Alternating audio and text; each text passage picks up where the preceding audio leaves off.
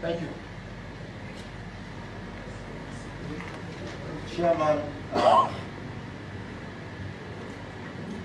Special Ad hoc Committee and Leader, House of Representatives, Honorable Adodogua, other distinguished members of the House of Representatives and also members of the Special Committee. Good morning, and let me say that I thank you for giving us an opportunity to come address you this morning. But I think it's important first for me to address my unavoidable absence to heed the invitation of the committee. On the two occasions that invitations have been extended to us, but first let me apologize for my inability to be here.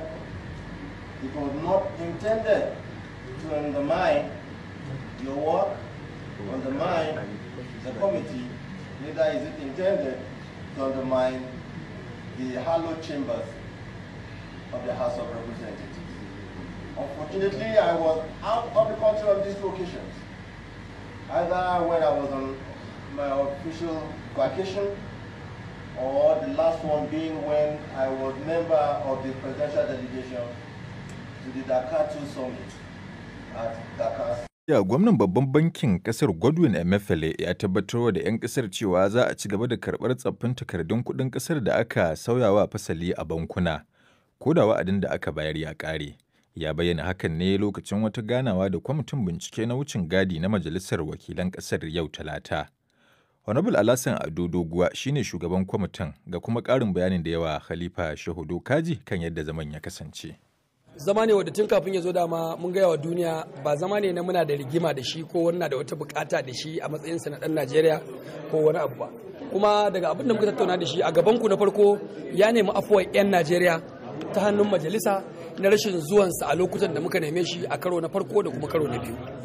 Kuma ya yi bayani kai tsaye da ya fahimci matsayin doka da ta kafa babban bankin Najeriya musamman sashe na 20 karamin sashe na 3 da abin da take nufi ya fahimce ta yadda muka fahimce ta. To ya bako dalilai na uzurinsa na rashin zuwa tun farko? Dalilansa da ya bayar na rashin zuwa wato dalilai ne na aiki. Dalilai ne da yana wata hidimar, misali ya yi tafiya da mai girma shugaban kasa zuwa Senegal, kuma dalili na biyu shine lokacin da aka kai masa takarda ta farko an kai masa ita a makare, kuma kwamiti ya yarda an kai masa ita da dare mai yiwuwa bai iya aiki a kanta ba. To kamar me da me kuka cimma tsakanin ko majalisa da shi gwamnan bankin na Najeriya? A yanzu dai ko babu komai ya amince da matsayin doka cewar bayan ƙari da ya yi na ci gaba da karɓar tsohon kuɗi da kuma ba shi dama a ci gaba da cinikayya da shi na kwana 17 masu zuwa, ya yarda kamar yadda doka ta ce tsohon kuɗin Najeriya wadda aka canza ta ci gaba da zama mai daraja kuma a bar karba a dukkan bankunan kasuwanci na Najeriya. Ba lallai ne ta zama abin ciniki a kasuwa ba ko a shaguna ba, amma a kai ta banki at any point a karbe ta a baka sabon kuɗi, wannan zai ci gaba babu ranar tsayawa. Sannan wancan dama da ya samu ƙari sakamakon tattaunawa da mai girma shugaban ƙasa na kwana 17, shi ma babban gwamnan bankin Najeriya ya amince da cewar za a iya ƙara wannan lokacin na bata dama ma ta ci gaba da zama kuɗi wadda kowa zai karba a ci gaba da kasuwanci a kansa. Shin kun gamsu da matsayin da ita babban bankin ya dauka, musamman tabbacin da ya baku shi gwamnan bankin cewa za a aiwatar da wayannan abubuwan? A iya fahimtar mu shine in dai matsayin doka ya zauna kuma ya karba, mu mun yarda akan haka, to kaga ba mu da wata matsala. Kowane ɗan Najeriya ya sa ransa a inuwa, babu wata rana da za a wayi gari ya kai kuɗinsa banki a ce yayi asarar kuɗinsa.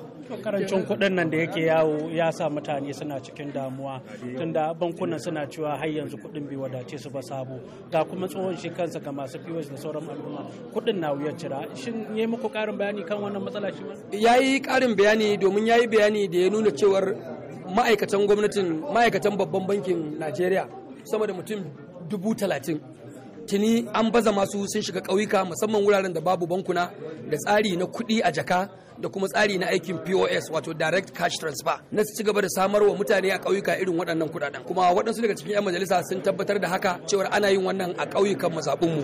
Sai dai mun neme shi ya zamana kuɗaɗen da ake turawa ƙauyukan a ƙara su fi haka yawa, domin magana ce ta samun su da sauƙi, ba kawai akai kuɗi ɗan kaɗan da bai kai buƙatar mutane ba. Abu na uku da ya kamata mu yi godiya ga Allah a kansa shine maganar dama da majalisar tarayya ta bawa wannan kwamitin ya ci gaba da aiki don bibiya da wannan aiki na canjin kuɗi da kuma samar da kuɗaɗen cikin wadataccen yanayi a Najeriya, domin kada wannan ya kawo abin da zai karya tattalin arziki. Saboda haka duk da cewar majalisa ta tafi hutu, wannan kwamiti din ya samu amincewar majalisa da shugaban majalisa cewar mu ci gaba da aiki da babban bankin Najeriya domin mu tabbatar da cewar ba a samu ratse ko karyewar wani abu da ya kamata a yi don inganta harkar samar da kuɗin da kuma hada-hada kuɗin da ake yi a ƙananan bankuna na kasuwanci ba. Honorable Alhassan Ado Doguwa kenan shugaban masu rinjaye na Majalisar Wakilan Najeriya. Ga Mai Biredi TV, Mai Biredi TV, ga Mai Biredi TV, faɗakar ruwa nishaɗi, sai Mai Biredi TV. Gagara gasa online TV, Mai Biredi TV, gidan TV mai faɗakarwa, tare da nishaɗantarwa.